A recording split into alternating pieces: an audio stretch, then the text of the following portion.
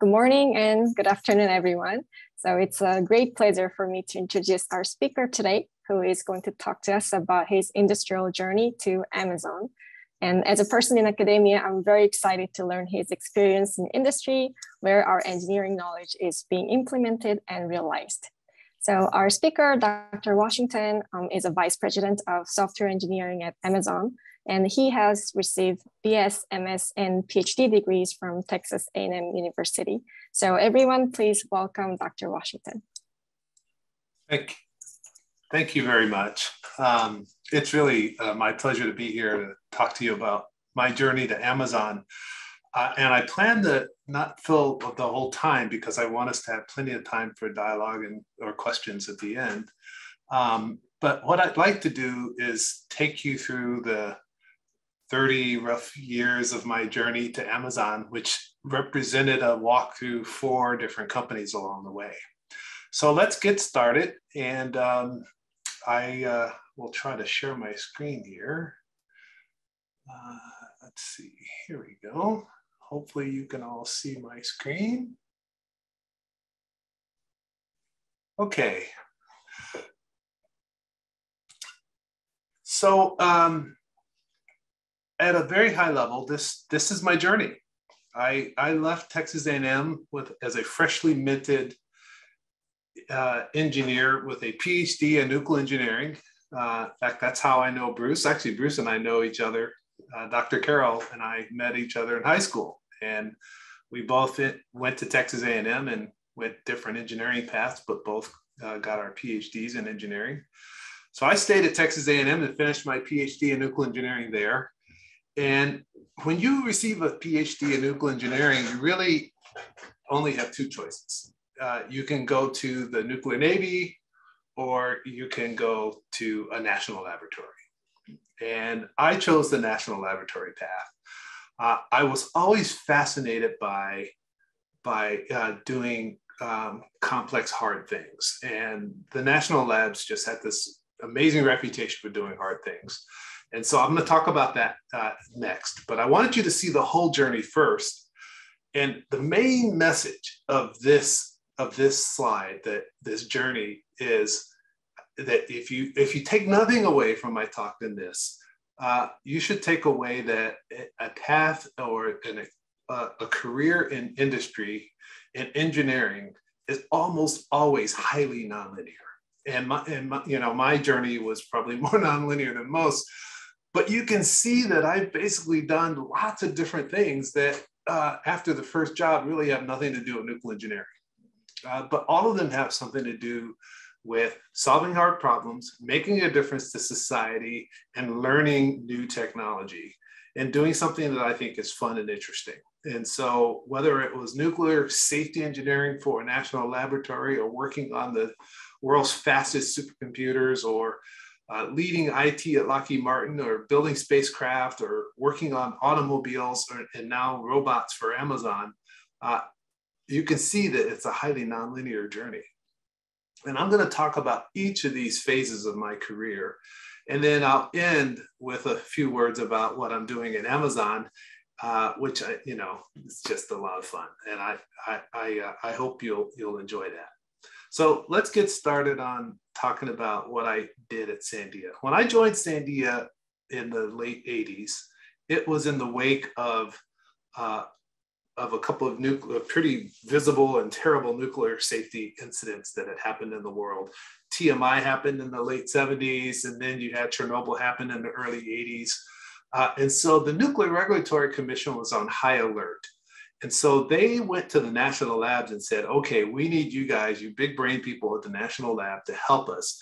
And we need to do some analysis. We need mechanistic phenomenological models to help us understand what would happen in the event of a severe nuclear reactor accident, and how do we prevent these by understanding the trades and the decisions that we might make in controlling and mitigating an accident if it were to happen in a nuclear plant. And it wasn't totally theoretical, because this was, again, in the wake of 2 really bad accidents that had already happened.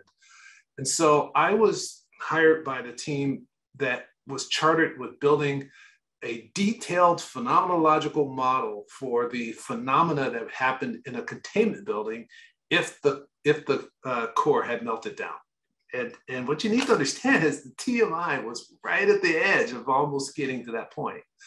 And of course, Chernobyl got to that point. And so we were working on models for concrete molten nuclear material interactions, for aerosol phenomenology. My first job was to model the contribution of outgassing from concrete when it came in contact with molten core material. And so I had to actually model the phenomena that happened in the interface between molten metal and concrete, model the movement of gases through the concrete layers, and then interface to the atmospheric thermohydraulic models in the rest of the computer code. It was a ton of fun. It was hard. I met a lot of really smart people, but I knew it was not something that I could build a whole career around. And I circled the fate of Contain, that the name of the code, that happened in the mid-1990s. It was terminated. And I could see that writing on the wall. I could just tell it was going to be terminated. And the reason was the world was moving in a direction of doing codes and models based on parametric techniques. And this competing code that the lab was also building, called Melcore, was being used increasingly more and more instead of Contain, because it was easier, it ran faster, and it was good enough. It wasn't as detailed and phenomenological as Contain, but it was good enough for answering the questions that the customer wanted to have answered. So transition one was seeing the writing on the wall that Contain was going to be canceled, and then tooling myself as a professional to do the next thing. And so as I saw this signal about what was happening to modeling hard and complex things, it led me to believe that I needed to tool myself with developing software, because software was what was the secret sauce. And so I taught myself C++, and right around that same time, some of you may be old enough to not laugh at this next statement, but right around that same time, the internet happened. Okay. And I was just like, wow, what is going on with this internet? It's an amazing thing. And so I dove in and I taught myself how to translate and understand and use all the new technologies with the internet. I dove into the browsers. I taught myself how to move files digitally across the internet. I mean, that sounds ridiculous today. I mean, it's like, what do you mean you taught yourself how to move files on the internet? Well, back then that was like novel. Nobody was doing it. And so I was asked to lead a team at Sandia to help the lab figure out how to get the most out of the internet. And I actually had in my office a Sun mini computer that had the only internet connection in the lab that connected my computer in my office in Albuquerque to a Cray supercomputer in California. And that connection was running at 56 kilobits, which was like insanely fast at the time, because everyone else was only doing dial-up over the 2400 baud modems. But here's the point. The point was I made the career shift to learning internet technology and leading a team to shepherd that into customers. What this picture is on the left is a graphic that we drew for the textile industry. So the national labs were hired by the government to help the textile industry, which was really struggling in the late 90s, by bringing them modern technology. And that translated into equipping them with the internet. So one of my legacies is I actually helped Walmart, Target, Russell Corporation, and a number of other corporations build the internet into their ordering systems. I got to meet the CIO at Walmart. I met the CIO at Russell Corporation. I met the CIO at several textile industries. And that sounds useless to you, but I can tell you at the time it was gold, because it was the beginning of my journey of building a set of relationships with professionals in the technology world. And I learned a valuable lesson that relationships in the technology world are worth their weight in gold. And in fact, that journey and that experience of leading that team that is depicted here in this graphic on the left landed me my first dream job, which was the director of distributed computing at Sandia, California. So I moved to California and led the team that worked on high performance computing technologies and also IT technologies for the Sandia, California site. So a team of about 1,000 people. My team was the technology and IT shop and the high performance computing geeks of the organization. And I was asked to lead an effort to build a new world-class facility that became the lab where we learned how to really harness distributed computing. So I succeeded in doing that. This is a graphic of this is a picture of the actual lab that was built. And it went into service in the early 2000s. So I really had a good time there, learned a lot. But what was important about that part of my journey was that this was a step toward leading scientific teams. And I led the team that worked on models. In the first case, it was models for severe reactor accidents. In this case, it was models for nuclear weapons and nuclear weapon safety and nuclear weapon phenomenology. And so our team was working with teams in Albuquerque, using these distributed computing tools to do things that hadn't ever been done before, which was basically trying to understand the phenomena of nuclear weapons without testing them. And so this was one of the national grand challenges at the time. It was called the ASCII program, and it stood for Advanced Scientific Computing Initiative. And it was the grand challenge of, if you can't test nuclear weapons underground, how do you assure that they're safe? And so the way you assure that they're safe is you simulate nuclear weapon phenomenology on the computer. And to do that, you need some of the world's fastest computers. So the world's fastest computers were born at the time, and the computer race was on. This was the beginning of the high performance computing wars of the early 2000s.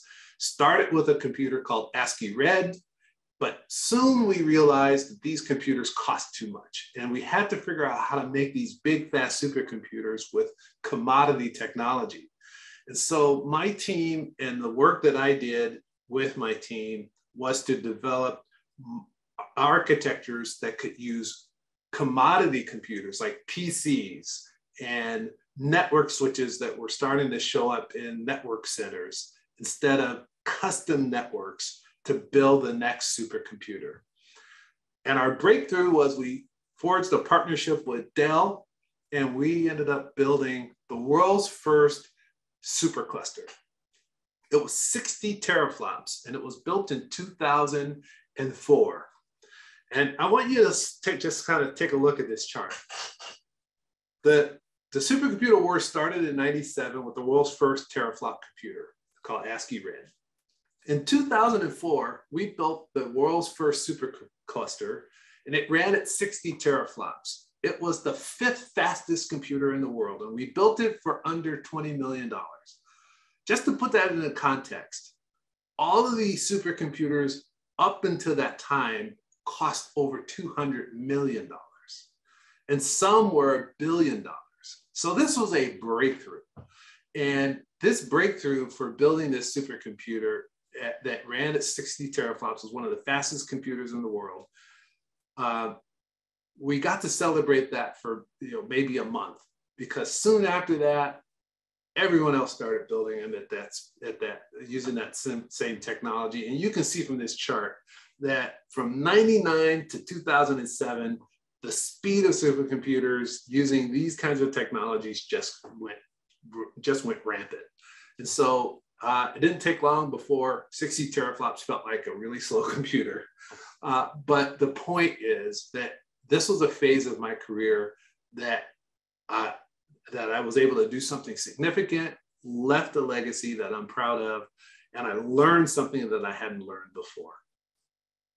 But just like when I saw that Contain was about to be canceled, it didn't take long for me to see the signs that the world of building supercomputers to be in the HPC race was about to come to an end for me, because the big guns of the world were taking over. IBM, Cray, Fujitsu, Dell, all of them took over. And now, the leaders in the field are people like NVIDIA. So I needed to take another transition. And that second transition took me to Lockheed Martin. And I want to tell you a story about this transition in my career that also I hope is helpful to you. Recall I said before the value of relationships in the technology field are worth their weight in gold. Well, this gentleman here, his name is Joe Cleveland. I met him. He was the CIO at Lockheed Martin at the time. I was the CIO at Sandia because I had built the supercomputers and they had promoted me to CIO.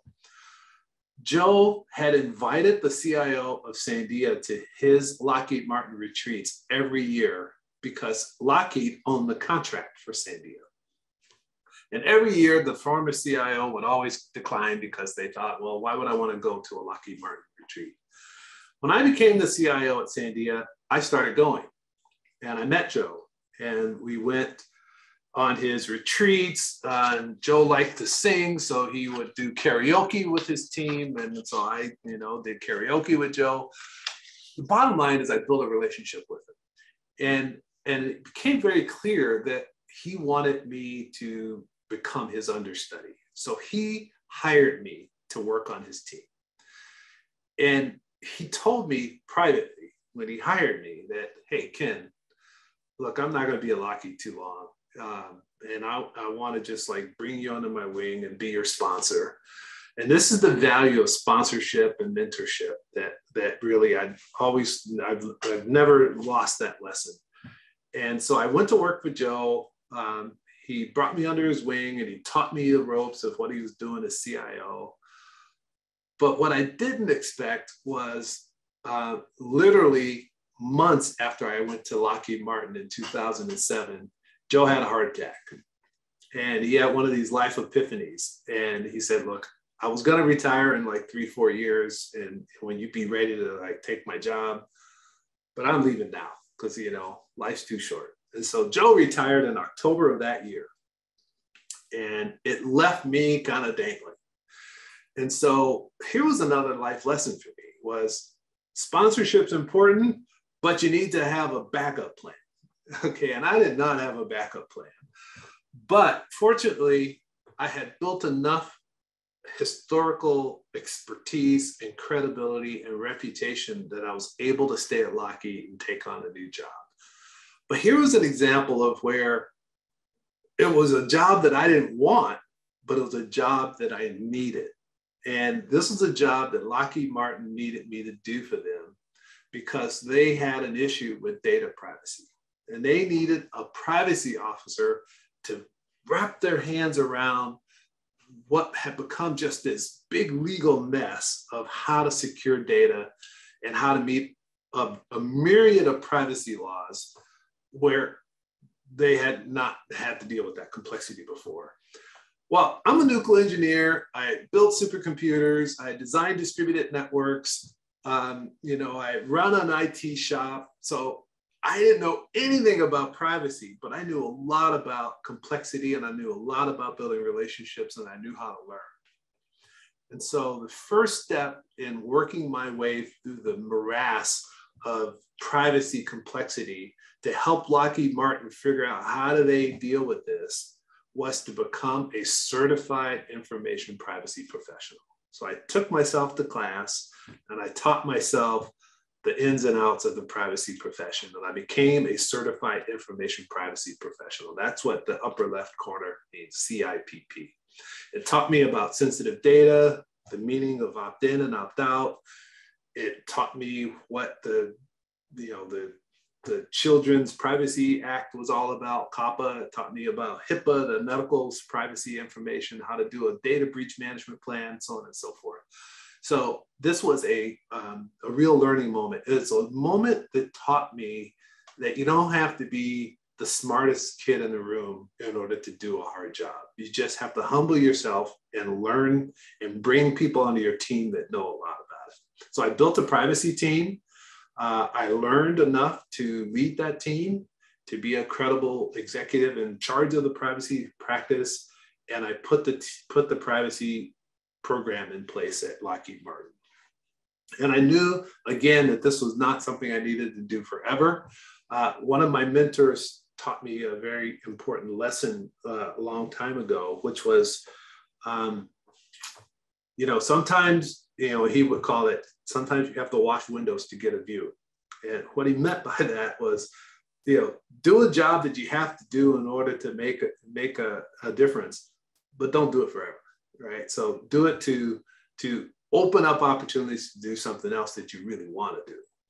And so in the case of the privacy program, this gave me access to every executive at Lockheed Martin, because every executive at Lockheed Martin had a privacy problem. And so I had to go to each one of their staff meetings and brief them on what they needed to do to solve their privacy problem. And so I met the executive vice president of Lockheed Aeronautics. I met the executive vice president for Lockheed Martin Space Systems Company. I met the chief executive for Lockheed Martin Missiles and Fire Control. And it was an opportunity for me to not just meet them, but to learn what are they doing and impress them with my background and experience and my communication skills. And it paid off. The Lockheed Martin Space Systems executive was looking for a new lead for her Advanced Technology Center. It's called their Technology Crucible. It was based in Palo Alto, California. This center is the group that's responsible for building first-of-a-kind payloads for government customers, as well as supporting their satellite, civil space, and military space missions. So I interviewed for the job and I landed it. And I landed that job because she needed somebody that knew something about high-performance computing. She needed somebody that knew something about advanced materials and nuclear science. She needed somebody that knew something about IT and cybersecurity and privacy, because they worked on cybersecurity missions.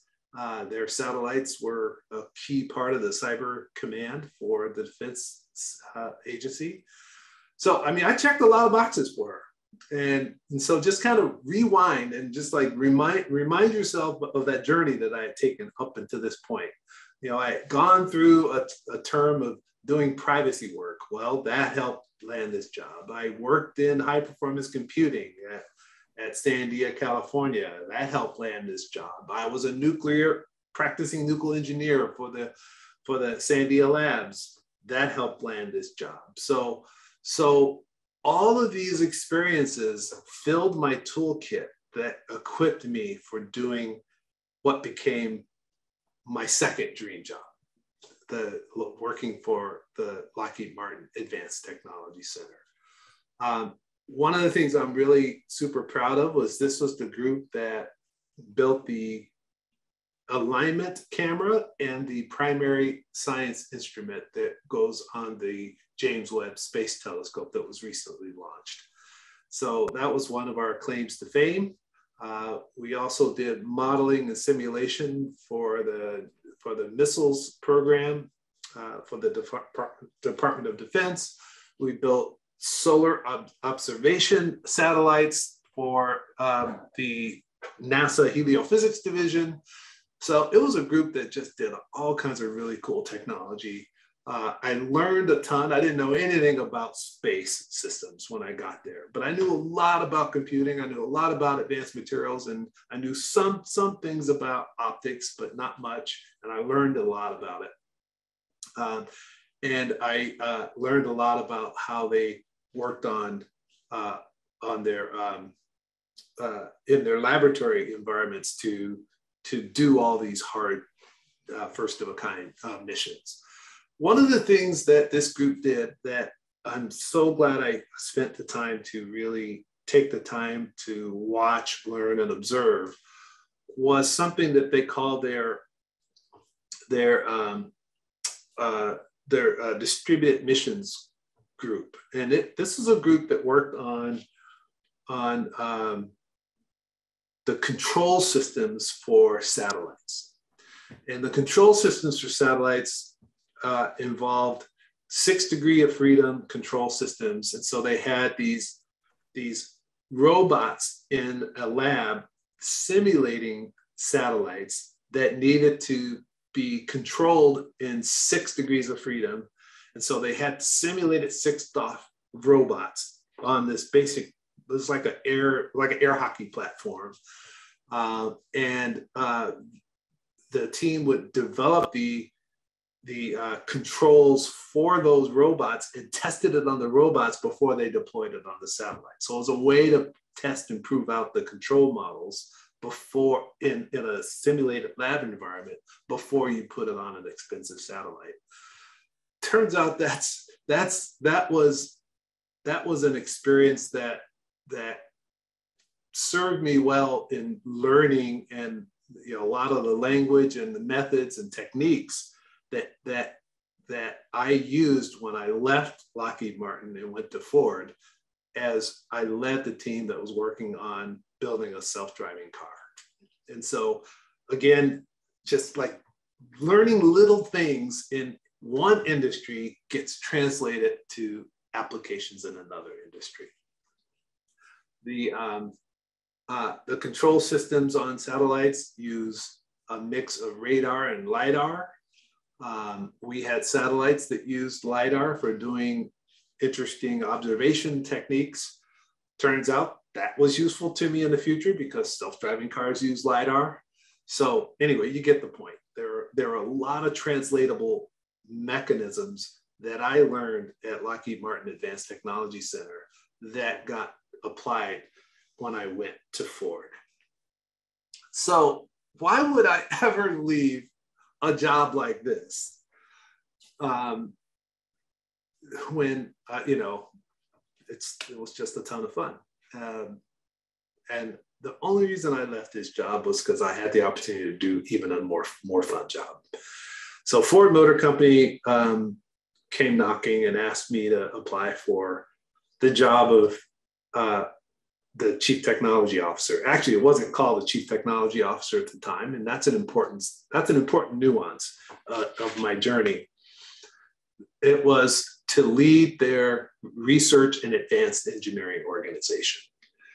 So they asked me to come be the vice president of research and advanced engineering. So I applied for the job and I got it.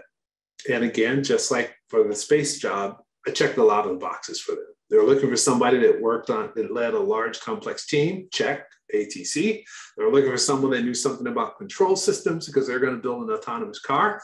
Well, I just told you the story about our control systems and I was able to convey that to them. They were looking for someone that knew something about computing and simulation, check, from the Department of Energy's supercomputing days. And they were looking for someone that had a rich understanding of IT and technologies around computing. So I checked a lot of boxes for them. And so I was able to land that job and went to Ford at a time when the auto industry was just at the crossroads of massive change. So the auto industry I joined in 2014. And in 2015, and I put this is a YouTube link that you're welcome to watch later. Just Google Ken Washington Techonomy and you'll see it, you'll find it. I'm not going to play it now. But this, and I did this talk basically on the fact that the auto industry is going through a massive transition where mobility, the act of being mobile, is going to be fundamentally different in the future than it was in the past. In the past, people bought cars, drove them for 10 years, sold them, and then bought another. And the only time they interacted with the automaker like Ford was when they were buying the car or when the car broke and you had to take it to a dealer. And the times it would go to the dealer and it broke were times when you had a bad experience with the auto company. In fact, you might even argue when you buy your car, it's not a great experience with the auto company. And so auto companies had no real relationship with customers. Well, that was going to all change. And I saw this. I could see it because all the signals were there. So it was my job to teach Ford that we had to change from being a company that made cars, that sold cars to people once every 7 to 10 years, to a company that had an enduring relationship with their customers, because cars were going to be connected. They were going to be connected all the time to the internet. They were going to be semi-autonomous initially, and then later they're going to be fully autonomous.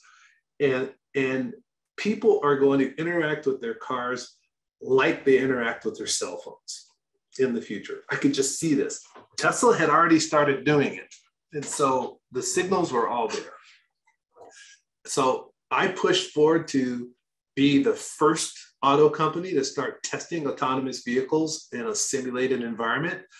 I just was tearing a page out of my history of simulating satellites in a simulated environment, as well as doing nuclear weapons simulation on the computer. I knew that we could do autonomous testing in a simulated environment and learn faster. So that was one of my claims to fame. I wanted to put this chart in here, not to toot my own horn, but to leave an important message with you about what it's like to be in industry.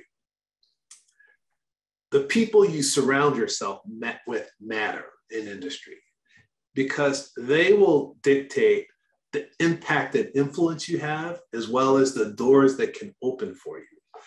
This man in the bottom right-hand corner became my boss. That's Jim Hackett. He was the CEO of Ford Motor Company. He became the CEO in 2017.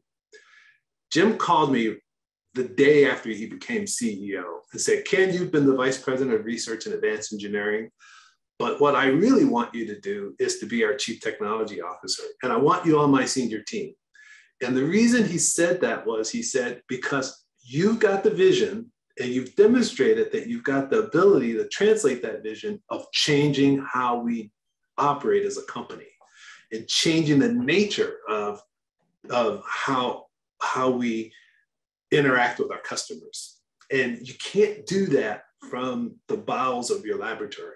You have to do that from the hallways of the executive team. So he put me on his senior most executive team. This is a picture from the 2018 Ford annual report, excuse me. And he put me on his executive team. And my first job was to build relationships with all these people on the screen, because I couldn't change the company by myself. These people needed to help. They needed to drive the change of the company.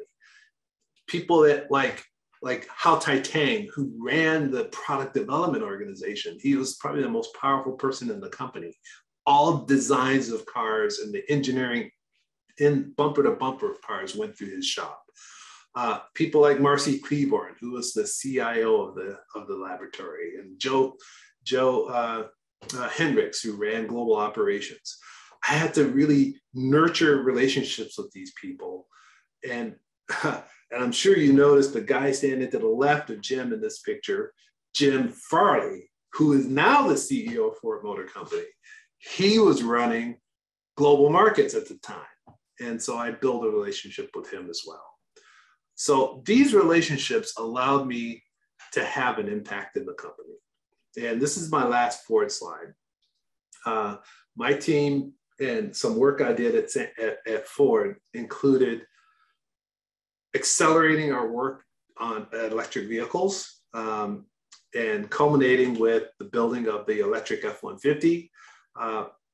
We designed the architecture for wiring up the vehicle differently so that you could fit enough batteries to have 300 to 400 miles of range in a truck, while also having excellent torque and excellent handling. And I love this quote when President Biden came to visit. We gave him a ride in a prototype F-150. This vehicle he's riding in was actually not the production F-150. This is a prototype that was built in my lab. But we let him drive it, and it led him to just really have the conviction that we can win this competition for electric vehicles. So I was really excited about that.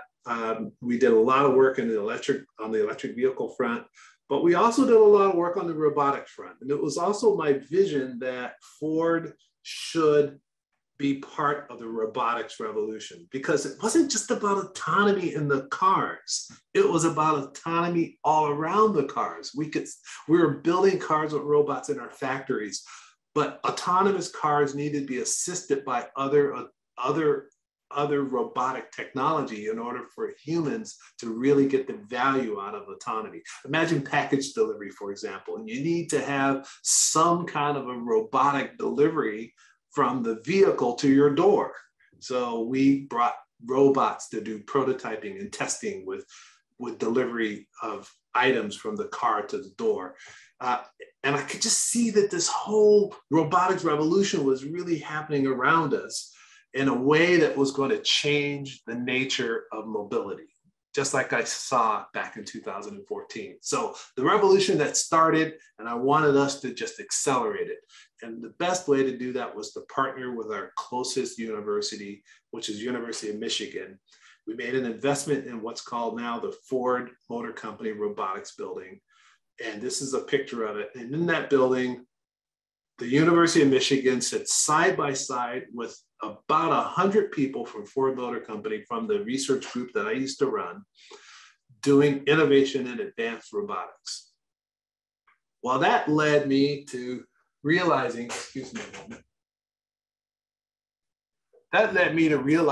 that robotics was a big deal. And while I was enjoying the work at Ford, I felt like I had done what I came to Ford to do, which was to help Ford see the revolution of the future of mobility. I accelerated the electric vehicle revolution at the company.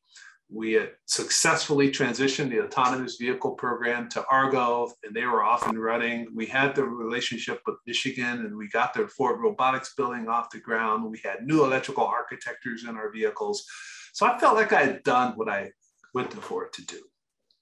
And Jim Hackett had just retired, and I thought this is a good time for me to make a transition. And so when Amazon came talking to me about leading their team to do a robot, I jumped at it. And I share this just because I thought it was kind of funny, but it's not funny. And I wanted to share this because I want you to understand that in industry, we are in a battle for talent, not just at the executive level, at every level. And so it's really hard for us to bring the right talent to industry and to keep it. And that's true at Ford, that's true at Lockheed, and that's true at Amazon. And so when an executive leaves one company and goes to another, it's a fairly big deal. It's a fairly big deal. But I felt like I needed to do this. And I went to Amazon to lead a project called Astro. And Astro is a robot like no other. It's a home robot like no other. But the robotics community has been trying to do robots like Astro forever, and they've never succeeded. It's a home robot that can autonomously map your home. It can remotely monitor your home when you're not there. It has a personality. It autonomously navigates around fixed and static and dynamic objects. So it's really quite remarkable. They gave me a little glimpse of this, and I was like, okay, I've seen enough. This is the team I want to lead. And so I joined in August of last year. And shortly after that, the team had already done the bulk of the hard work to bring Astro to market. So I've been working with the team on what's next, taking Astro to the next level, building on Astro. This is our first robot. It's not going to be our last. So a lot of that I can't talk about, but I can talk a little bit about Astro and some of the science behind it to give you some sense of where we might be going next. And then I'll stop and open it up for any questions. Astro can check on your home because it's got a periscope and it's got a camera on top that can be remotely controlled from your cell phone. It can help you look out for your loved ones because when you're not home, you can be interacting with your loved ones through Astro and use the app to dynamically move Astro around and check on things. It can provide you peace of mind. There's an integration with Ring. So that if you have a Ring doorbell or Ring cameras, Astro and Ring can work together to give you that peace of mind. The screen on Astro is a fully functional Alexa device. And so it can follow you around the home and take Alexa to where you are. It has an advanced safety system. As I said, it won't bump into things. It won't fall downstairs. It's been built with safety in mind.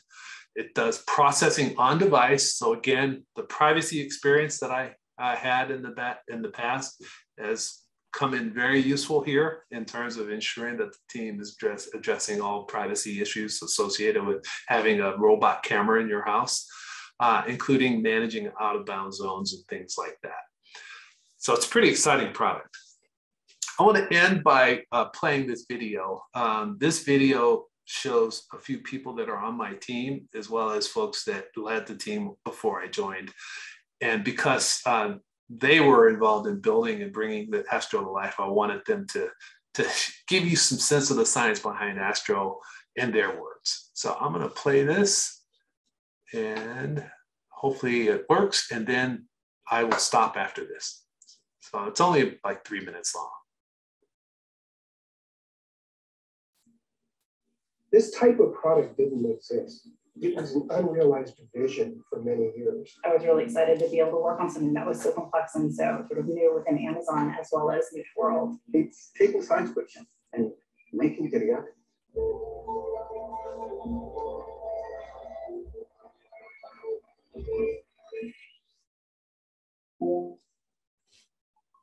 In one of the senior management meetings, we talked about, does anybody in the room think that in 5, 10 years, you're not going to have robots in your home? And everybody's like, yeah, we are.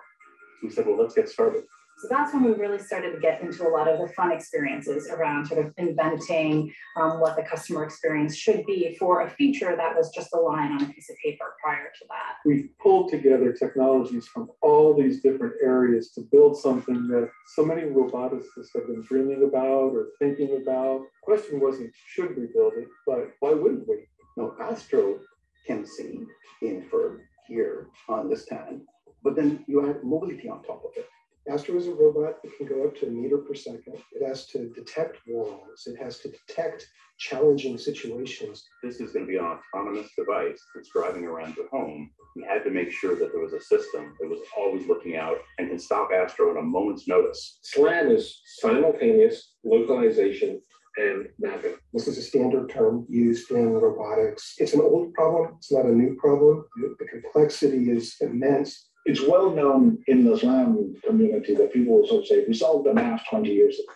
We still haven't figured out how to do it. And this is a great example of how you've actually taken the math and delivered a truly impressive system.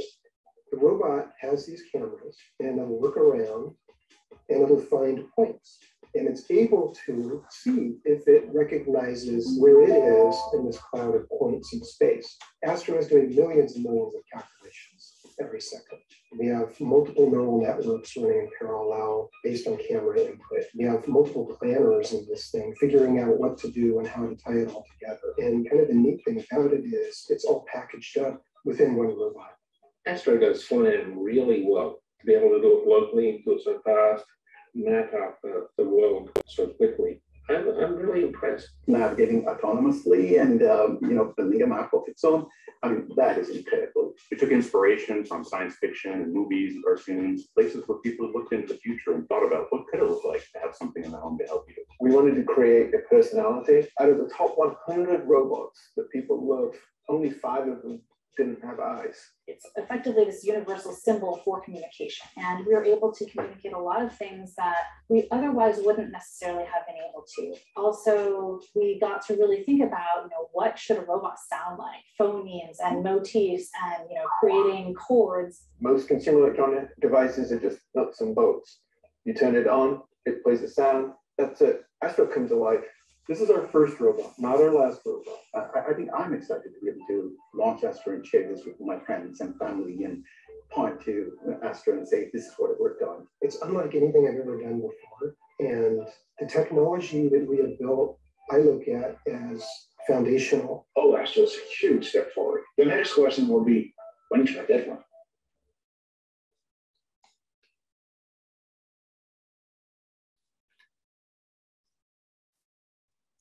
Okay, well, I hope you enjoyed that. You guys now know more about me than most people do, but it was fun to take you on my journey, and I'm happy to answer any questions I think we have like 10 minutes. Thank you so much for the amazing talk. I already see many questions in the chat. Maybe I can read out loud for you, Ken. Yeah, so. Go ahead. So the first question is, how many engineers are working on Astro? Well, we don't divulge details of our team, but it's several hundred. I'll just say that. Yeah, and the second question is, what advice would you give to college students planning out their careers? Well, so I guess the theme of my talk is don't plan the endpoint with too much precision, because there's no way you be able to predict that endpoint. I mean, as I came out of school, as I was preparing for my career at Texas A&M, I mean, how would I have ever said I'm preparing to go lead a robot team? And I mean, robot teams didn't exist, right? And the autonomous vehicle teams didn't exist. So plan around the fundamentals and the principles that motivate you. And so just get clear, really clear, get crystal clear on what's important to you. So for me, I had 3 things that were important to me, and I was really crystal clear about that. The first was, I have to work on something that matters for society. I want to make a difference. The second was, I wanted to do things that were technically hard. And the third was, I want to always be in learn mode. I want to learn new things. And that third one meant I wouldn't stay at one place for, a long time, because I want to learn new things. So I had those as my principles, and that led me to do the steps that I just shared with you. So get your principles down, but don't plan too much precision around a particular job. Thank you. And the next question is, what was your most challenging project, and what was the most important thing you learned from it? I think the most challenging project was the Ford autonomous vehicle program. I mean, I think it's fair to say that building an autonomous vehicle is probably the world's hardest problem right now. It's just wickedly hard. And as much hype that's gone into autonomous vehicles and as much money that's gone into it, no one has still done it. Okay, it's still an unsolved problem. It's just a wickedly hard problem. And what I learned from that problem was that I learned to pivot from solving what you thought was the original problem to solving what matters for humans. And let me explain. So we started by saying, well, we want to build a robot car. We want to build a vehicle where you don't have to drive, so you can replace the human. And when we realized how hard that was, and how many edge cases you have, and what the long tail of safety looked like, on top of the fact that you don't have regulations, you don't have insurance problem. I mean, there's just like it's a wickedly hard problem. Once we realized how many hard problems were still unsolved, and despite the billions that Waymo had put into it and that Uber put into it, and no one solved the problem, right? Waymo can drive in hot, sunny, dry climates for few people, but not the general problem. We had to pivot from replacing a human to helping humans. So we put more energy on advancing driver assist technology and more effort on building an autonomous vehicle that might work in a subset of environments where humans could still be in the loop in a remote control center. And so pivot the problem to one that will help people as opposed to one that just solves the science problem. The science problem might be interesting, but after you spend a couple $2 billion, the interest starts to fade. What you have to do is make a difference for society. And so that was a big learning. That was a learning moment for me. Thank you. And the next question is, what was the most challenging transition for you? The challenge. Transition. Oh boy, all of them were hard. So, I mean, all of them were, but I think the hardest one was the first. The first one was, but it was the hardest. Going from Sandia to Lockheed, oh my gosh, that was so hard. I mean, what you have to know about Sandia is it's like nobody ever leaves, right? It's like a candy land for geeks. I mean, when I was at Sandia, I was happy as a clam. I was running their IT shop. I was living in sunny Albuquerque. I didn't have to go pine for budget. I didn't have to do annual reports. I mean, every year a truck would come up to Sandia and dump $3 billion at the front door and drive away. Every year it happens like clockwork, right? So I was comfortable. I mean, and people get comfortable there. And so I was too comfortable and I didn't want to be that comfortable. But boy, it was hard. I mean, when I went to Lockheed, it was like, oh, I have to validate and confirm my budget. And I have to do proposals, and I have to I have to do return on investment statements, and oh my gosh, I have to do financial reports, and that was hard, right? Going from the government's just gonna give me a bunch of money every year and I just get to have fun to actually have to do a deliverable and justify my budget. That's hard, right? So that was the hardest one. Yeah. Yeah, because of the time limit, I think this can be the last question. So could you give some advice for students who have not decided their future engineering field? Yeah, I guess my advice to you would be to just try things. Because I mean, it's like if you haven't decided yet, get some data. So get some data by trying things. Volunteer. Take a couple of online courses on things that you might want to see if you like it or not.